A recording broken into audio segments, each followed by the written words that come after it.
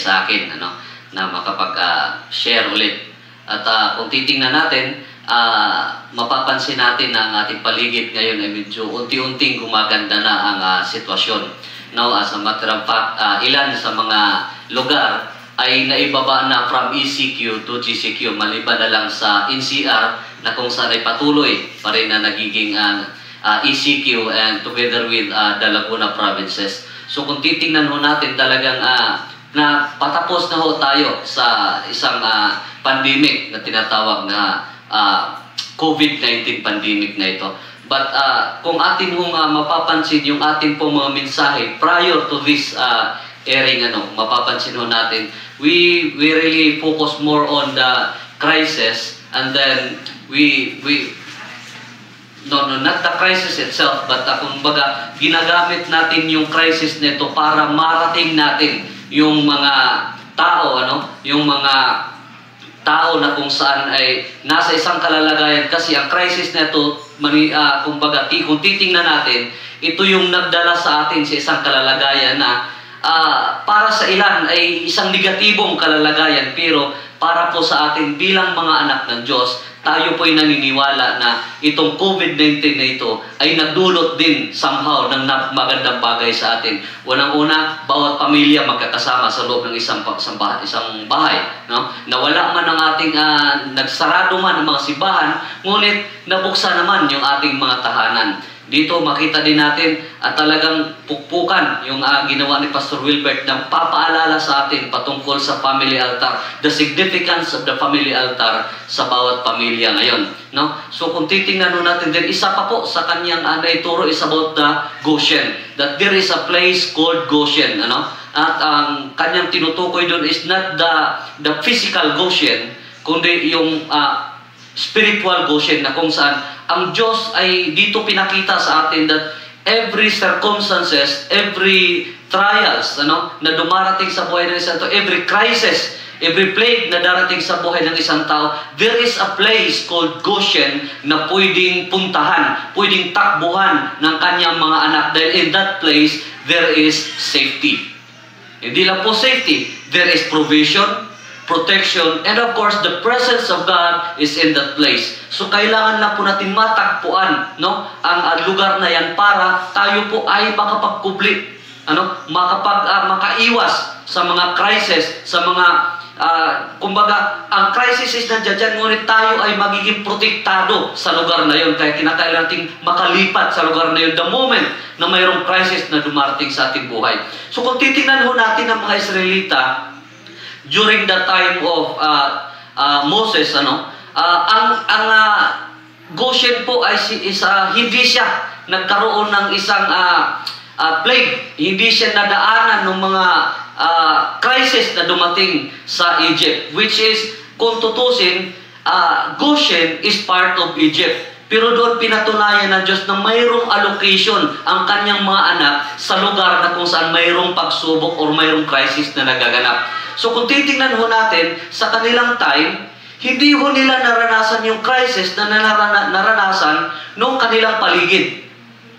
Kasi sila ay nasa Egypt, pero yung kanilang lugar na named Goshen ay hindi ho nakakaranas ng mga crisis na naranasan ng Egypt. Ano ang pinapakita dito? That there is a place na kung saan inilaan ng Diyos, allocated by God para sa kanyang mga anak, the moment na mayroong crisis o mayroong hindi magandang bagay na nangyari sa paligid. Alam niyo po, kung mapapansin ho natin yung ating pong ekonomiya, sabi po ng ilan ay talagang bumagsak. Kami ho ay meron din ho kaming kunting na invest sa stocks. Pero kung amin pong titingnan ngayon, nasa 50% na po yung loss ng stock namin sa ngayon. So ito po yung kalalagayan ng economy po.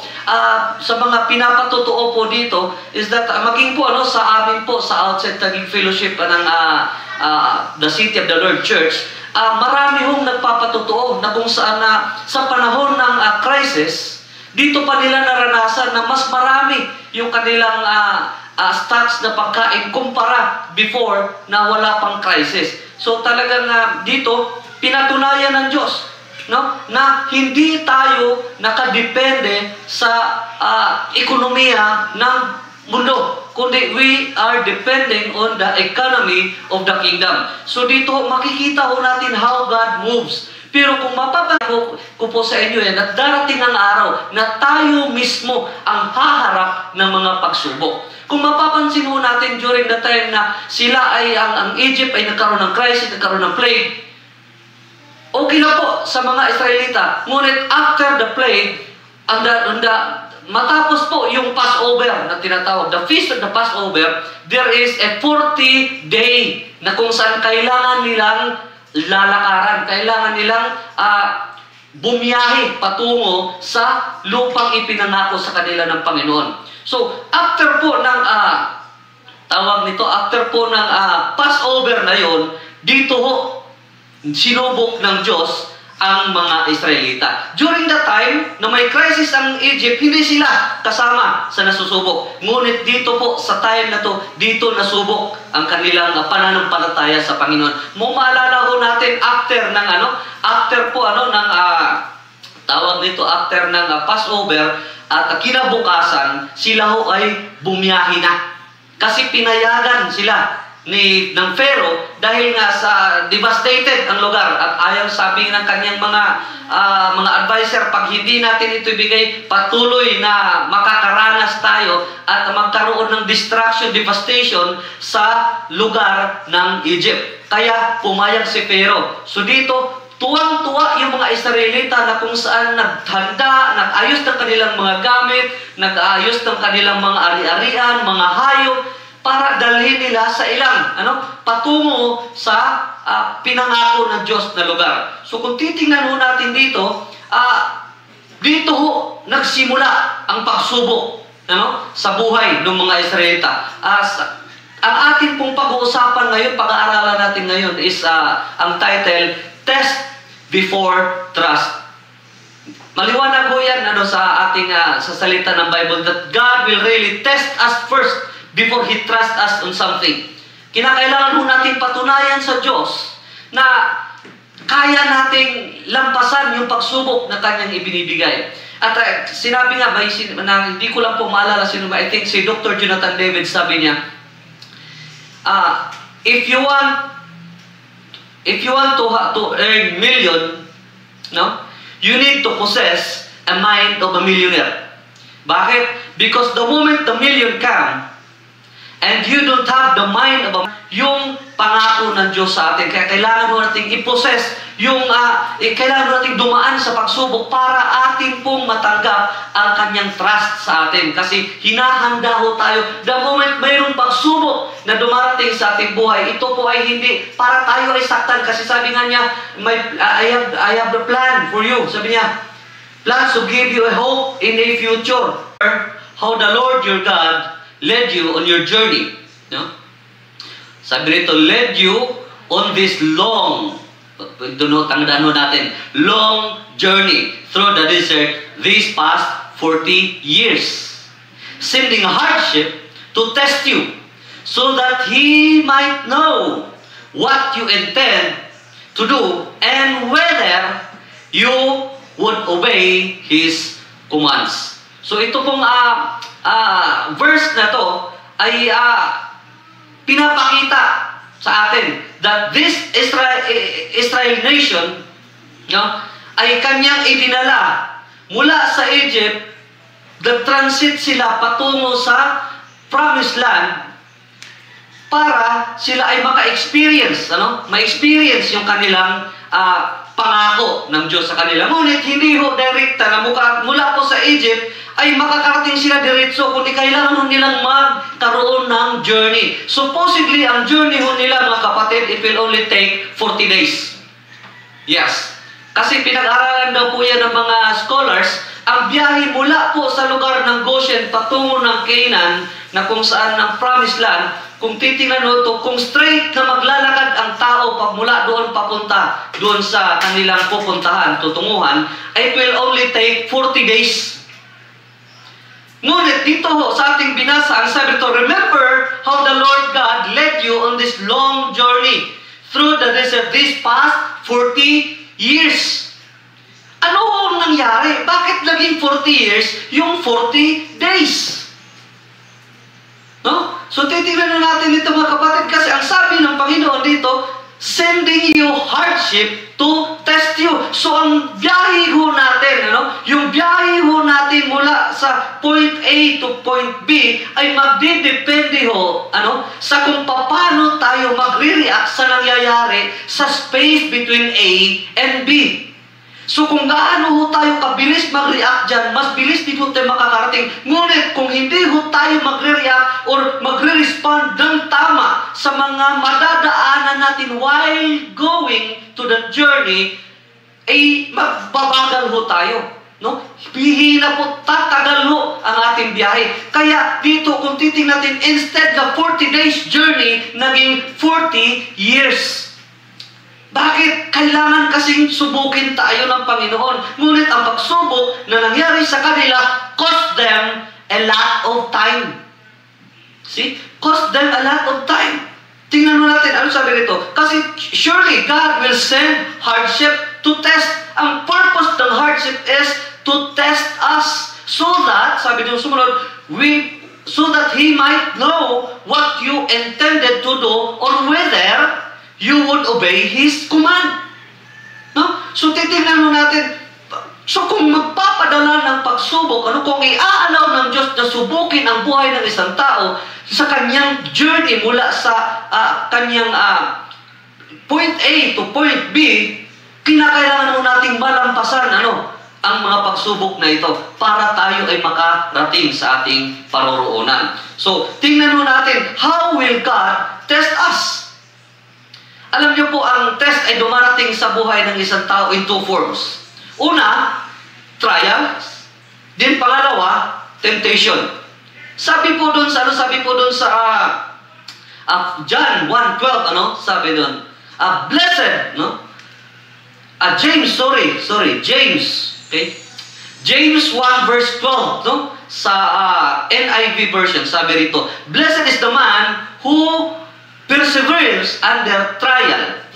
Blessed is the one who perseveres under trial, because having stood the test, that person will receive the crown of life that the Lord has promised to those who love Him. So, tingnan natin, unang bahagi po, pupunta po, darating po ang pagsubok, ang test sa buhay ng isang tao sa pamaangang pagsulit, sa buhay ng isang tao sa pamamagitan ng isang pagsubok.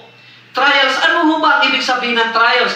Trials are things or situation that we need to pass. We need to overcome. And then another thing po is that test will come in the form of temptation. Ang sabi po doon, basahin din po natin, James 1:12 sa translation naman po na New King James Version, ang sabi, blessed is the man who endures temptation. For when he has been approved, he will receive the crown of life which the Lord has promised to those who love Him. So kita natin dalawa po yung form ng pagsubok na darating sa buhay ng isang tao, ng pagsulit na darating sa isang tao. Una is that the trials, and then yung pangalawa, temptation. Sabi po ni CAD, si Pastor Chris A. Dirihi, sabi niya, ang pagsubok ay dapat labanan. Ngunit, ang tukso ay dapat iwasan. Why? Because temptation simply means, or the meaning of temptation is things or situation that we need to avoid. Okay? We need to avoid. Kung ang trial, mayroon po tayong iba't ibang pagharap ng mga ito. At titingnan ho natin ang salita ng Diyos para malaman ho natin. Okay? So, una, babalikan ko po ang ating teksto ngayong araw. Sabi dyan, remember how the Lord your God led you on this long journey through the desert these past 40 years, sending you hardship to test you, so that He might know what you intended to do and whether you obey His commands. Unahin na po natin yung unang pagsubok, unang test na darating sa atin.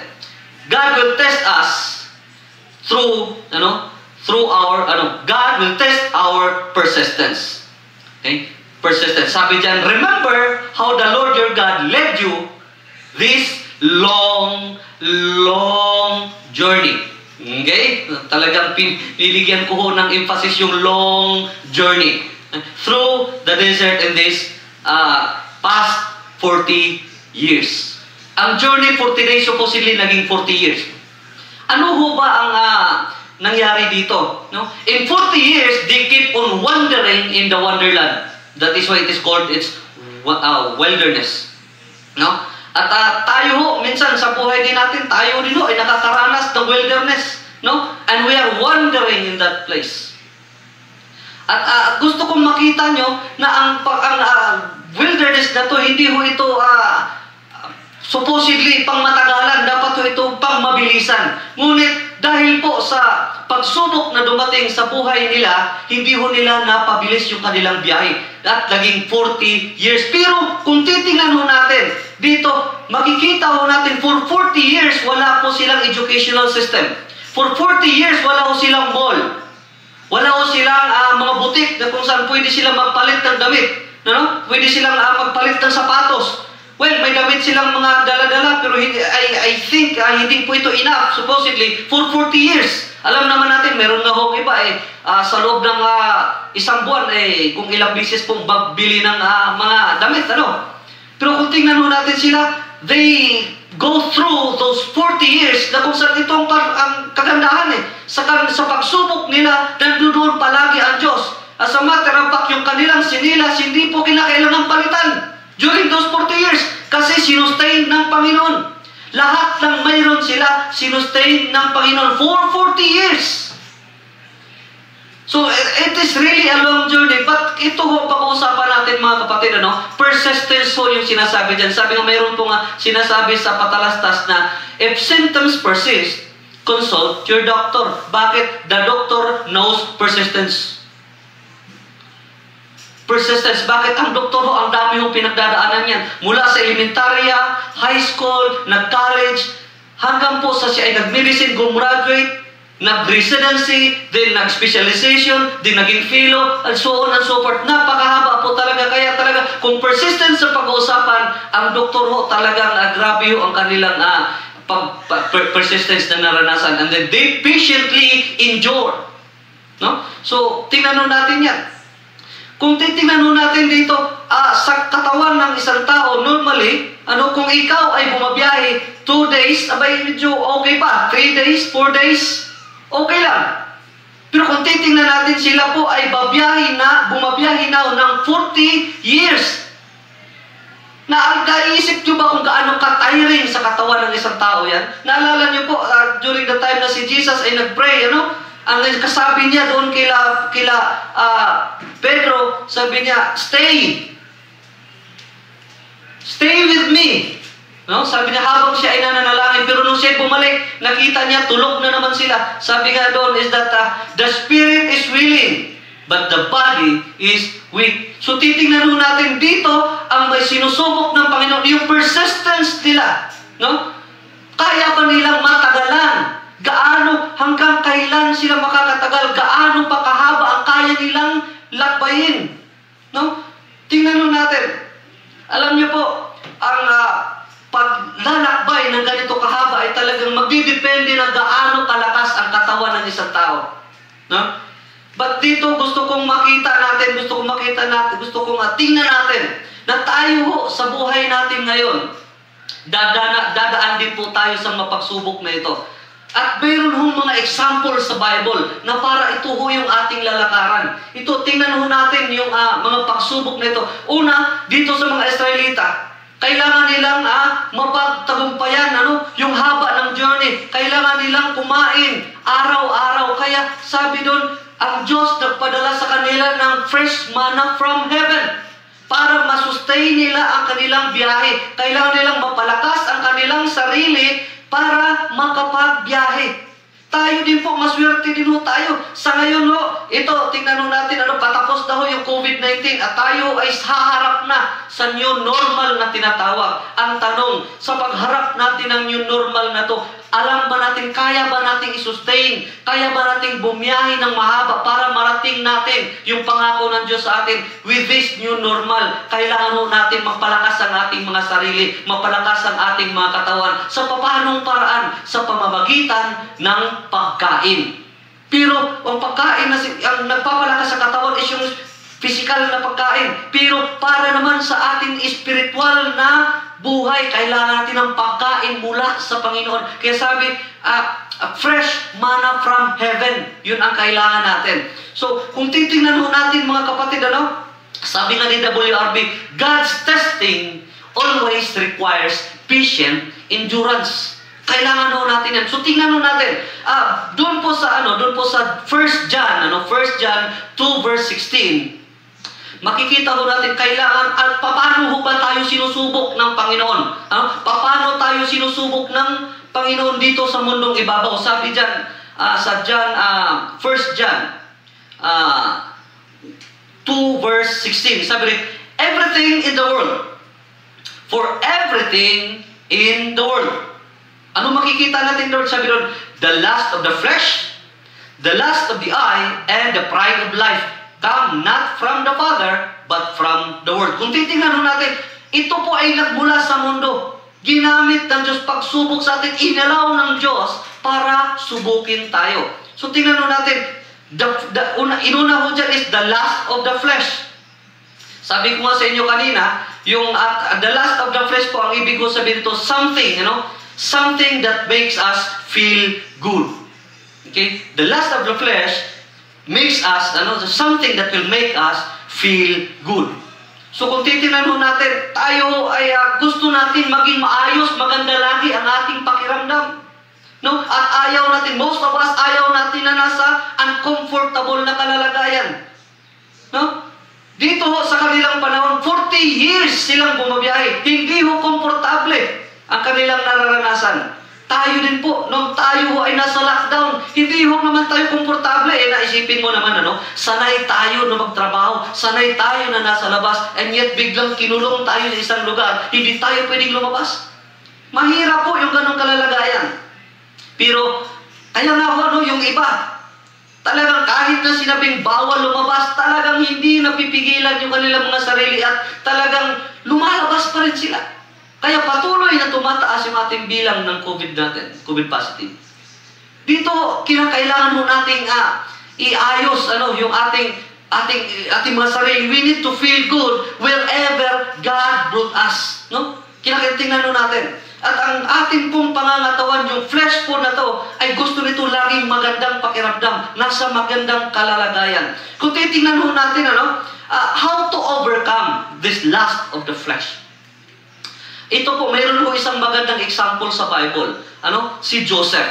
Pinag-usapan na natin for how many times na si Joseph ay pinag-usapan natin dito sa live streaming. Pero hindi natin, ang napag-usapan lang po natin is that Joseph na kung saan triumphant doon sa nasa isang kalalagayan na nasa mataas na ang kanyang kalalagayan. Pero kung titingnan natin, si Joseph ay nagmula sa pagiging alila sa bahay ni Potiphar.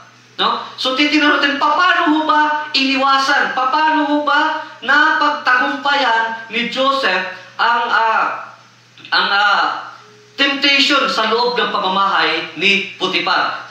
Basahin po natin, check po natin mula po dito sa Genesis chapter 39 verse 6 to 9. Okay, sabi dito. So Potiphar left everything he had in Joseph's care. With Joseph in charge, he did not concern himself with anything except for the food he ate. Now Joseph was well-built and handsome. And after a while, his master's wife took notice of Joseph and said, "Come to me in bed." Come to bed with me, sorry. But he refused. With me, sabi niya doon, Sabi niya, with me in charge, he told her, my master does not concern himself with anything in this house. Everything he owns, he has trusted in my care. No one is greater in me. No one is greater in this house than I am. My master was withheld nothing from me except you. Okay? Sabi dito, because you are his wife. How then could I do such a wicked thing and sin against God? So titingnan mo natin, base po dito sa ilang verses na to, ay tingnan mo natin paano nalampasan ni Joseph, paano naiwasan ni Joseph ang temptation na inilagay po sa kanya, no, sa kanyang harapan, sa bahay ni Potiphar. First, he looked around. No? Tayo, minsan, mayroon nung akong kilala, sabi niya sa kanyang anak, nung sila po ay nasa isang lugar, isang anihan, at tumingin ho yung tatay sa paligid. Lumingon-lingon siya. Tapos, tinanong niya yung kanyang anak, sabi niya, anak, may nakikita ka bang tao? Sabi ng anak, wala tay. Tumingin sa likod. Sa gilid, sarap, meron wala. Sabi niya, wala tay. Sabi niya, okay, kunin mo rin sa ako. Kukunin natin yung mga anigin. So sinabi ng bata, ha? Pag nanakaw tayo? Di ho ba? Mali ho yun? Tayo ay marami ho tayong anihin sa bahay.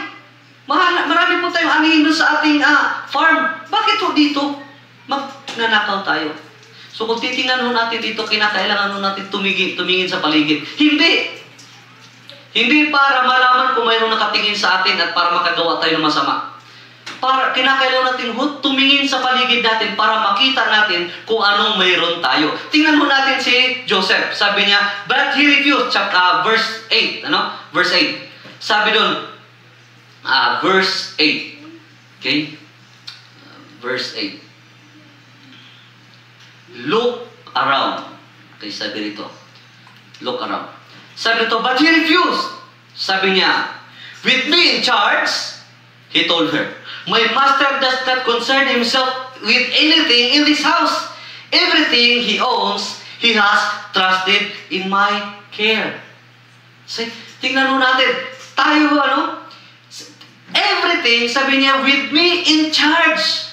Lahat to ay binigay na sa akin, pinagkatiwala sa akin. Sabi niya, everything he owns, he has entrusted to my care.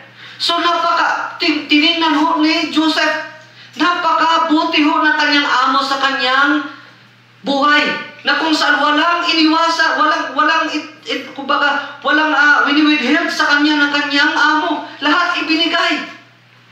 So kung tayo ho mismo titingin sa buhay natin, ano ba yung kabutihan ng Diyos na nangyayari sa atin? Hindi ho tayo mahuhulog sa tentasyon na ito. Hindi ho tayo magpapadaig sa mga tentasyon dumarating sa buhay natin kasi makikita ho natin gaano kabuti ang Diyos sa buhay natin. Kailangan lang ho natin tumingin sa paligid natin. Kung makikita ho natin yung buhay mo before at yung buhay mo ngayon, ano ang kaibahan, kapatid? Mayroon nga po tayong klase ng batian, di ho ba? Sa SCB, pag tinanong tayo, kumusta ka, kapatid? Ang sagot ho natin lagi, mas paigi kaysa dati. Ang sagot ho nato ay isang declaration ng kabutihan ng Diyos sa buhay natin, na kung saan iba na ang buhay natin noon, ngayon, kasi mas maigi tayo ngayon. No? Dapat ho tingnan ho natin ito. Hindi mo natin pwedeng katulad kung ito hindi po pwede na katulad ni Esau, na dahil lang sa siya ay nagugutom during that time, ipinagpalit niya ang kanyang birthright sa isang mangkok na munggo. Panandalian, pero kung titingnan natin, yung gutom niya, pwede niyang iantay na makakain siya pag nagluto ang kanyang nanay o kaya siya ang magluto. Pero hindi niya naantay. Kasi yung kanyang pakiramdam, the flesh is really working in him during that time. Kaya wala mo siyang pakialam kung gaano ka tindi ng pagpapala ng Diyos sa kanyang buhay. Ang kailangan niya, ang alam niya, gutom siya. Ganun ho ang nangyari sa kanya. Hindi kasi niya nakita yung mga mabuting bagay na inaasahan, na binigay sa kanya ng Panginoon at ibibigay pa sa kanya ng Panginoon. Pangalawa, ano ho ang ginawa ni Joseph para maiwasan niya ang asawa ni Potiphar? Verse 9, ang sabi diyan, "No one is greater in this house than I am. My master has withheld nothing from me except you, because you are his wife." So, ang ginawa ho dito ni Joseph is, he looked forward. He looked forward, tinitingnan niya. Isipin mo na lang. Inisip-isip niya sa kanyang sarili, teka muna, kung papayag ako sa gustong gawin ng asawa niya, magiging kalaguyo ako. Pag ako'y naging kalaguyo, alam niya na walang mabuting kalalagay. At pag nalaman ni Potiphar ang nangyari, patay siya. Lahat ng anong mayroon siya, wala na. Mawawala sa kanya. Hindi ba mayroong pangako ang Diyos sa kanya? Na the stars, the moon will bow down. Hindi na mangyayari sa kanya. Kaya tinitingnan, he look forward. Ano ba ang pangako ng Diyos sa akin? At pag yung pangako ba ng Diyos sa akin, mararating ko ba pagka pinatulan ko ito? Alam niya, yung future niya ay maganda. Sabi nga ng Diyos, di ba? I have a plan for you, declares the Lord. Plans to prosper you and not to harm you. Plans to give you a hope and a future. He has a future. Tayo ho sa buhay ho natin. Alam natin na mayroong pangako ang Diyos sa buhay natin. Alam natin na kung saan ang pangako ng Diyos ay buhay na ganap at kasiyasiya. Pero kung tayo ho ay hindi mag-iingat at tayo malalaglag sa mga tentasyon na ito, hindi ho natin mararanasan yung kaya kailangan natin, we look forward. No? Sabi na, look unto Jesus, the author and the finisher of our faith. And then we run this race with perseverance so that we will receive the prize. Look forward. Tingnan natin yan. No? Kung makikita po natin na si Joseph in his time, hindi ho siya napatingnan dito. At sabi niya, ibinigay na sa akin lahat, maliban sa iyo. Bakit? Ikaw ay kanyang asawa. And Joseph knew, sa sanctity of marriage. At gusto niya pag siya ay nag-asawa, alam niya, tama ang kanyang pagsisimula. Pero dito, wala akong kinabukasan dito pag ito nangyari. Kaya he looked forward. Next, letter C. Ang sabi lang, he looked within. Basahin mo natin, verse 9. No one is greater in this house than I am. My master has withheld nothing for me except you, for you are his wife. How then could I do such a wicked thing? He looked from within. Hindi ho niya tiningnan yung, kasi yung asawa ni Potiphar probably, ito ay maganda. Ang asawa ni Potiphar probably, dahil sa kaya niya, afford niya na magpa-makeover, kaya niyang maayos ang kanyang buhay, kaya niya mapaayos ang kanyang sarili. At ito ay alalahanin ho natin, dahil ang asawa ni si Potiphar ho ay isang chief. At hindi ho yan basta-basta, kasi meron silang karapatan pumili ng kanilang asawa. So hindi ho yan pipili ng pipitsugin lamang. So ako po'y naniniwala na maganda ho itong asawa ni Potiphar, no? So dito inoffer sa kanya.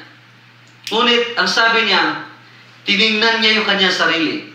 Sabi niya, how can I do that such thing? Such wicked thing. Tiningnan ho niya yung kanyang sarili. Sino ba ako? No? Ano ba ang plano ng Diyos sa buhay ko? Ako ay kinreate ayon sa wangis ng Panginoon.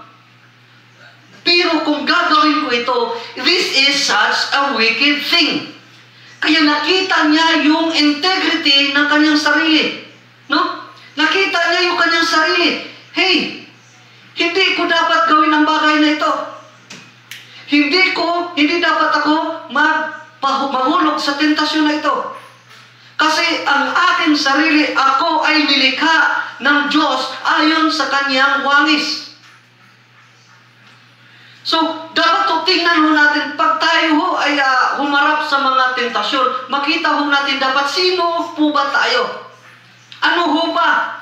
Ano ho ba ang kalagayan natin, katayuan natin? So, kailangan natin tingnan natin yung ating sarili. Para hindi ho tayo malalaglag dito. Sabi nga ni Pastor Chris, dapat ito ang pagsubok ay ating labanan. Ngunit pagka ganito, tentasyon or tukso, dapat nating layuan. So tingnan natin, gamitin natin para ilayo tayo sa mga pagsubok, sa mga tukso na ito. Tingnan natin yung dapat nating kalalagayan. Tingnan natin yung ating mga sarili. No? Kasi talagang darating tayo sa ganito, kung sabi nga, the lust of the flesh. Ito ang susubok sa atin kasi tayo ay nasa mundo. Darating ho tayo dito, pero paano natin malalampasan? Tingnan ho natin yung ating sarili. Isa pa, letter D, paano na iwasan ni Joseph ang lust of the flesh sa kanyang buhay?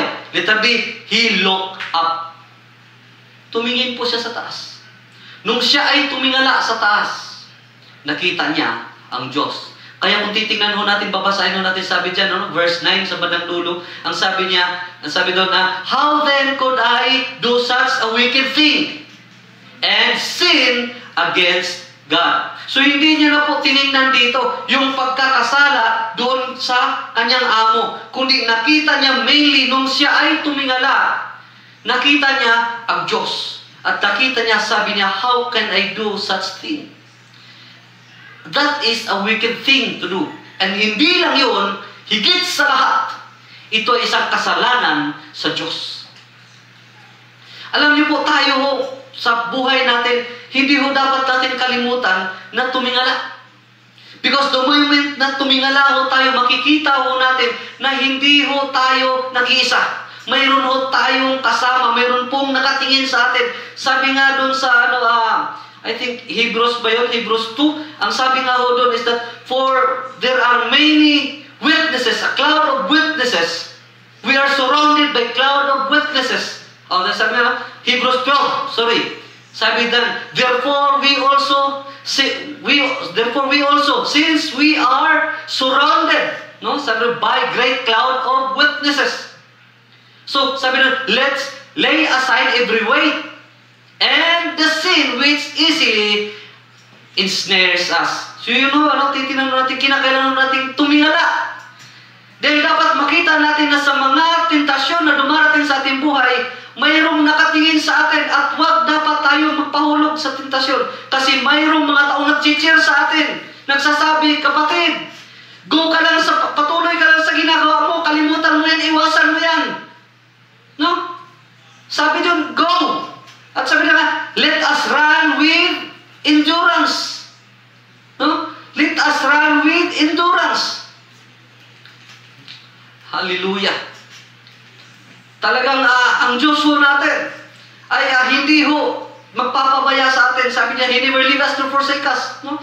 Kaya sabi ni Dr. Jonathan David, every step of victory was filled with struggle and confrontation. Yun po, sapagkat tayo ho ay mayroong ganitong pagsubok o tukso na dinadaanan, kailangan ho natin talagang mapagtagumpayin. At sabi, bawat tagumpay na ating mararating ay puno ng mga struggles and confrontations. At dito po, the lust of the flesh will surely confront us.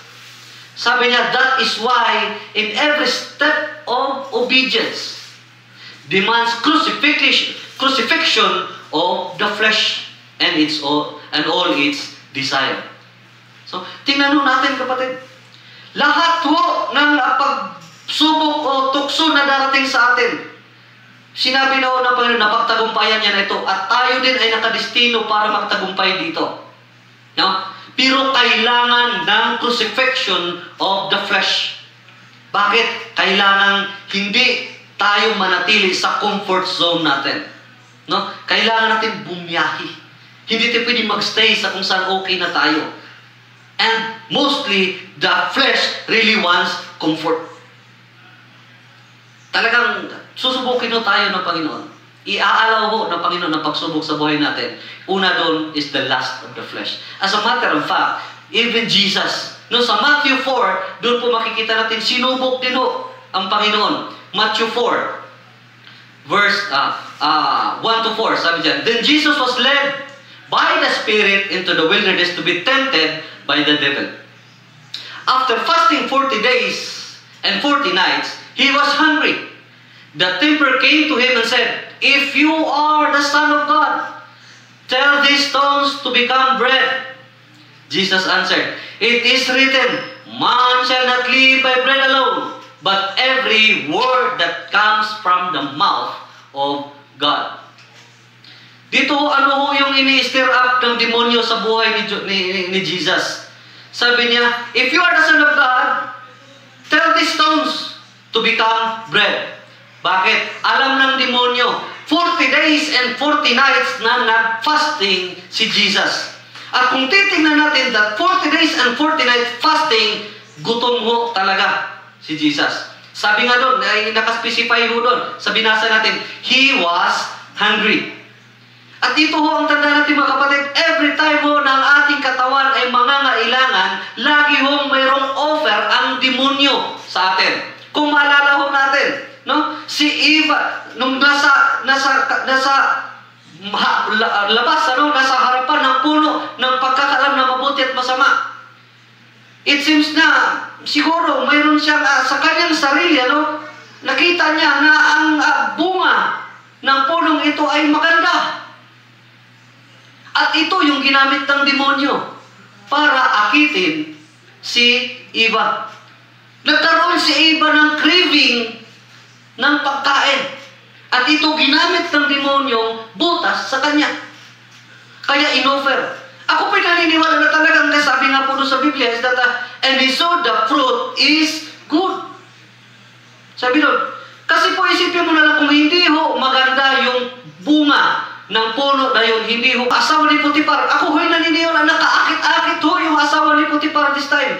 Panghawakan ho natin yung salita ng Diyos para po makaiwas tayo sa tukso. No? Yun ho ang dapat natin gawin. Pangalawa, gamitin ho natin ang salita ng Diyos para kalabanin ang tukso na dumarating sa ating harapan. Dito ho kitang-kita ho natin. Jesus used the scripture. Ginamit ng demonyo yung scripture. Pero dito, sinagot ng Diyos. Ang pagsubok, ang tukso na dumating sa kanyang buhay. During the time na kung saan, in fact, ang kanya sinabi doon, he was hungry.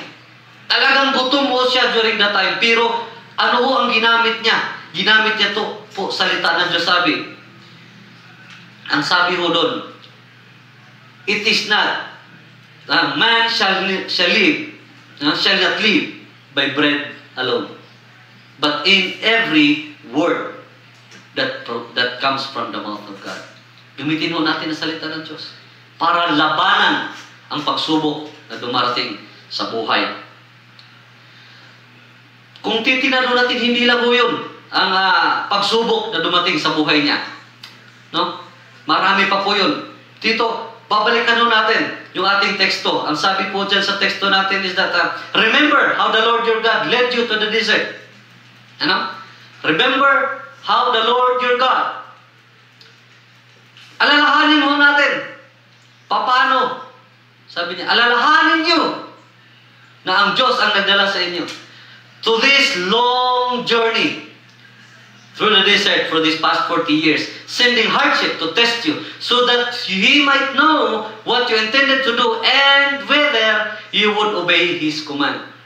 Number 2, na pagsubok po na darating sa buhay ng isang tao. No? Number 2 is that God will surely test our dependence. The first one is our persistence.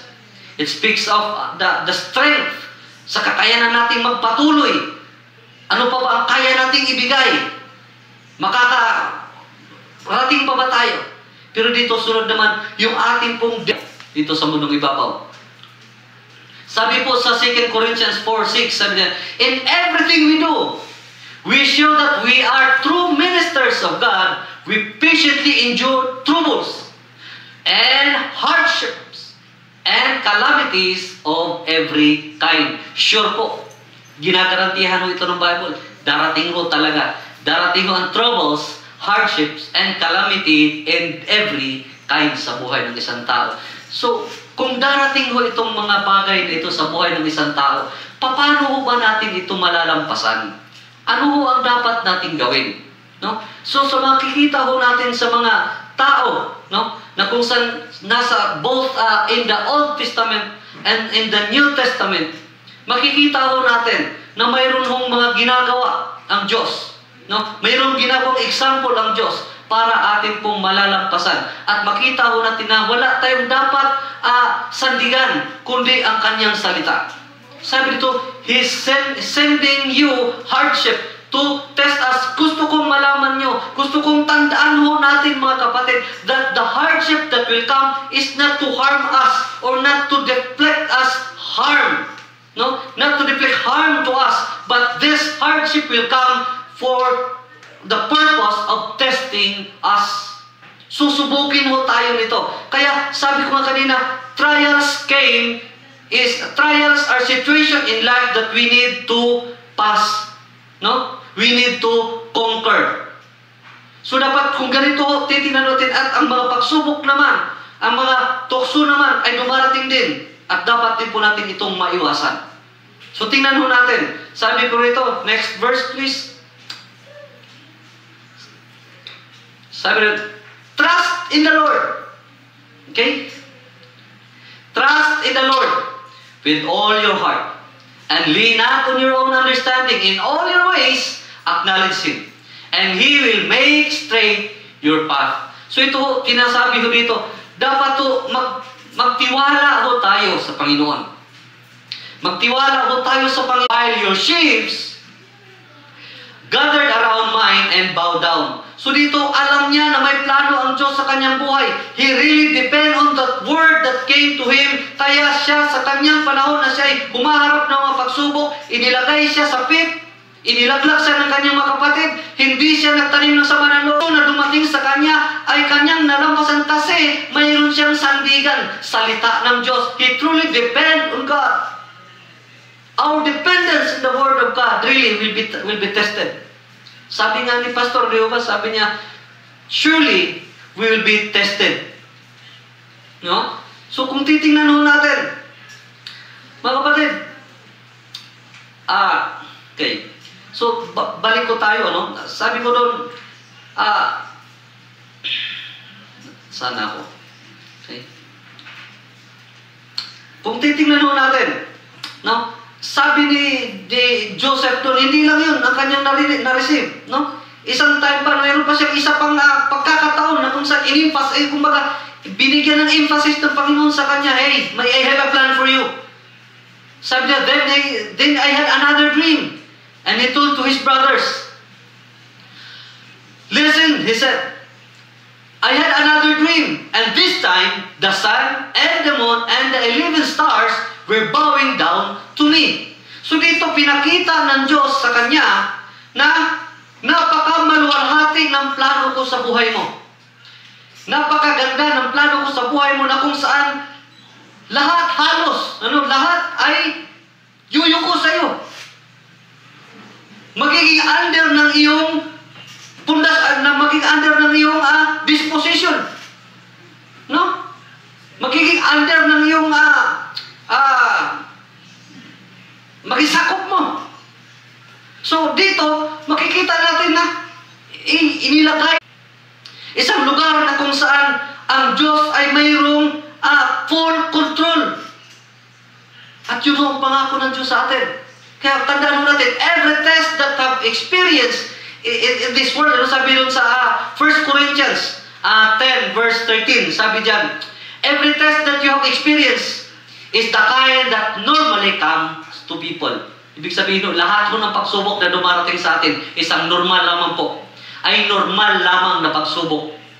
Normal lamang sa bawat tao na nandito sa bundok ibabaw. Kaya sabi doon, but God keeps His promises. No? God keeps His promises. He will not allow you to be tested beyond your power to remain firm. Ito ho yung pangako ng Diyos sa atin. The moment we face struggles, the moment we face hardship, the moment we face trials, temptations in life, remember, God keep His commandments. Sabi niya, He will never leave us nor forsake us. Hindi lang yun. Ang sabi niya, He will not allow you to be tested beyond your power to remain. Hindi ho tayo susubukin ng Diyos hindi ho tayo susubukin ng Diyos ng mga bagay na kung saan beyond sa ating kakayanan. Ang sabi nga niya, ang lahat ng ito ay nalampasan ko na. No? I conquer the world. Now, kung titingnan ho natin, nung tayo tumanggap kay Kristo, hindi lang ho natin tinanggap ang kapatawaran ng ating mga kasalanan. Hindi lang ho natin tinanggap ang paglimot niya, no, sa ating mga kasalanan. At tayo ang ating pong tinanggap doon ay isang buhay na walang hanggan.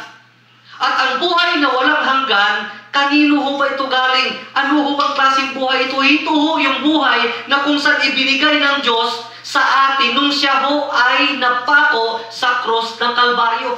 Same life of Jesus was given to us. Nung tayo ho'y tumanggap sa Kanya, tumanggap po tayo ng kapatawaran at buhay na ganap at kasiyasiya. Kaya kung siya po ay nalampasan niya, siya ay conqueror, so we become conqueror because that same life that He gave is the same life that you have. So grabe po ang potensyal ng buhay na ibinigay ng Diyos. Kung titingnan ho natin, anuman yung mga nagawa niya, kaya ho natin gagawin dahil ito ho ay pariho ng mayroon siya. No? Ang sabi, all authority was given to me. And sabi niya, ipinapasa ko sa inyo. So dito makikita ho natin, tingnan ho natin ito mga kapatid. Kailangan lamang po natin sandalan. Kailangan natin sumandal doon sa salita ng Diyos para ating mapagtatagumpayan. Sabi diyan, these trials, sa 1 Peter verse 1 to 7, sabi diyan, these trials will show that your faith is genuine. It is being tested as fire test and purifies gold. Kung yung gold nga ay sinusubok, tinitest para malaman yung purity nito, same with our faith. Susubukin din ho tayo. Kaya lagi yung binabanggit ni Pastor Wilbert yan. Tayo ho talaga surely susubukin ho. Sabi niya, our faith and devotion to God will surely be tested. Therefore, we must be willing to embrace it.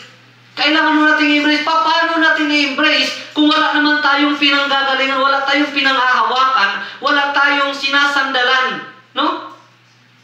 Kinakailangan natin, mayroon ho tayong sandalan. Ano ho ang ating sasandalan? Yung salita ng Diyos. Kaya we will be able to embrace hardship, we will be able to embrace trials, testing, temptation in life. No, of course, not the temptation. Huwag ho natin i-embrace yung temptation kasi sabi nga ni Pastor Chris, ang temptation dapat ay takbuhan. Pero i-embrace ho natin yung mga testing, yung pagsubok, yung hardship na dumarating. Embrace natin kasi mayroon tayong backbone, mayroon tayong sandalan, mayroon tayong matibay na sandalan. Sabi na, the Lord is my shepherd, I shall not want. No? At anuman ang magiging kahaharapin ko, alam kong kasama ko siya. No? Tingnan mo natin kapatid, ang sabi din, the Lord is my refuge. Ang sabi na doon sa Psalms 91, ako sa napaka-prominente ho sa time natin ngayon, sabi doon, if you make the Lord your refuge, if you will make the Most High your dwelling, there will be no harm that will overtake you. There will be no disaster that will come near in your tent.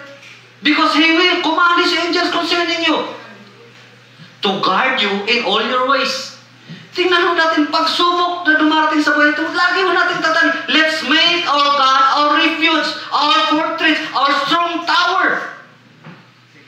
Let's make God our dwelling. The truth is, ito ho yung dapat nating sinasandalan. Kaya magdidepende ho, kasi susubukin po yung dependence natin sa salita ng Diyos. Dito, kung mayroon ho tayong mga ganitong salita na pinapanghawakan sa buhay natin, ako ho'y naniniwala, kaya ho nating malalampasan ang mga pagsubok na ito sa ating buhay. No? So, kapatid, tingnan ho natin, napakarami ho ng mga pagsubok na darating.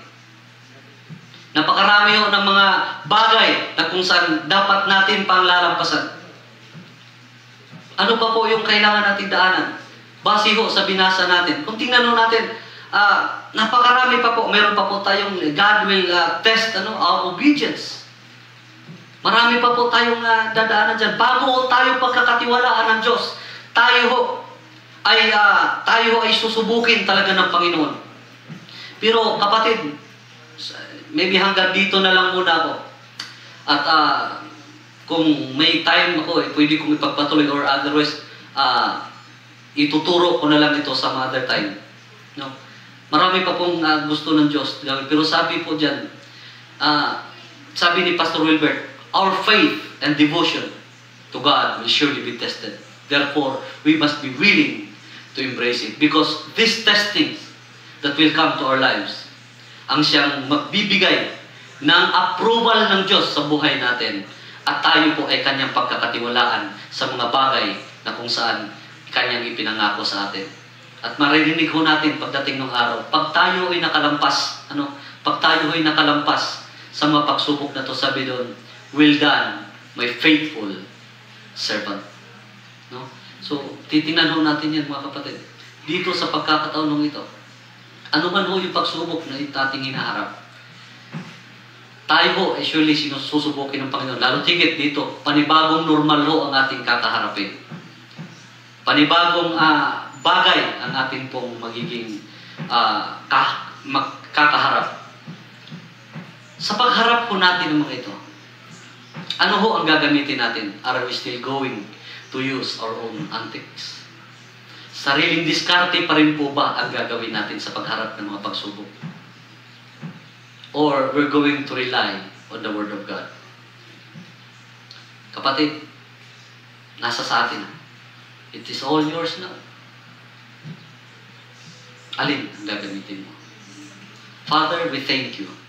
We praise you, Lord God, for your goodness, Lord God, sa buhay ng bawat isa, Panginoon, in which, Lord God, despite, O Lord, sa mga pagsubok na dumarating sa aming buhay, despite, O Lord God, of this COVID-19 pandemic, O Lord God, na dumarating, Lord, nalampasan po namin. And we believe, Lord, we are now starting a new life.